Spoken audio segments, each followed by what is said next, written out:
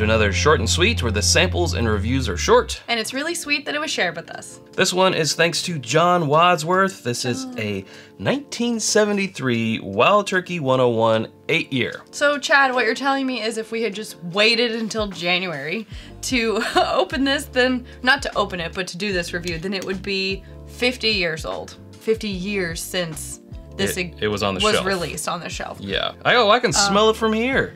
It's beautiful. Whoa, it's beautiful. And it's just regular Wild Turkey 101. And some people are probably like getting into this review right now and being like, why would I watch this about something that I can't have? It's important to understand our history. It really is important to understand like where turkey came from and where it is now. We both really love vintage turkey. It's something that we kind of use as a measuring stick when we do vintage tastings. Like, is this better or worse than vintage turkey? It's like how everyone else uses Elijah Craig barrel proof, 12-year when talking about anything barrel proof and over $60. So like, but I could get. Chad, I just knows this and it literally gave me a spine chill, like all the way down. You know, it has vintage noses, vintage funk, if you will, just is different from modern day. What makes the difference? I don't know. We're gonna do an episode on that at some point. Just rich and thick. I mean, the color, Duke, the color. It's beautiful brown sugar notes, such rich caramel. They get so caramely. Yeah. All right. To your health. Yeah. It's like simultaneously so desserty, butterscotch, caramel, brown sugar, and also with the oak. But they are in perfect harmony so that one is not more than the other. You're like, is it too oaky? No, because the sweetness is, the dessertiness is kind of pulling it back, right? You know, we don't want to just completely gush on it. I will try to pick out some flaws. I was expecting a more luxurious, exceptional mouthfeel. I don't feel like it really flowed over, like, you know, when we had that 1983 Old Granddad 114 at Justin's, and it was just like, what is happening? You know, there wasn't that reaction on this. I guess I wasn't expecting that because of the proof difference. So well, I just the 114, the color, the smell, it is a bit misleading. It's not bad, the mouthfeel. It's just not exceptional, right? It's fine. It's a normal Turkey 101 mouthfeel. Like, I don't really expect much there. I was just trying to find some negative. You're trying to find a negative? Yeah. There is a hint of funk in there.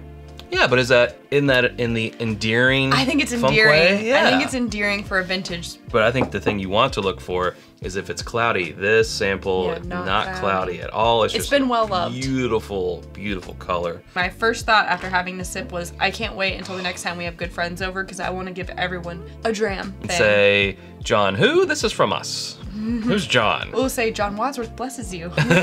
Sarah, let me ask you this. Is the nose better than the taste? Oh, that's a good question. The nose is something I wish I could like make a perfume out of.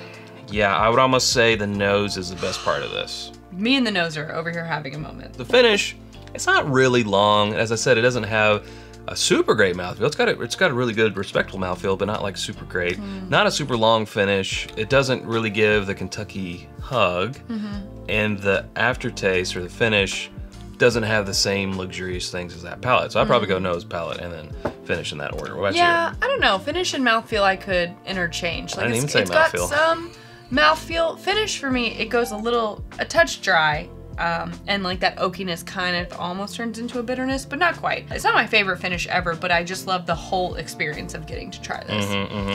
You know what other experience I like? It's whiskyambitions.com. It's where you can get the Glencairns that we're drinking from, both of the t-shirts that we're wearing, hats, hoodies, postcards, challenge coins, bottle cut candles, and more, always coming soon at whiskyambitions.com. You can become a patron at patreon.com/itsbourbonnight and join our community for as little as $1 a month, and that is where we release our exclusive barrel picks and after the episode exclusives.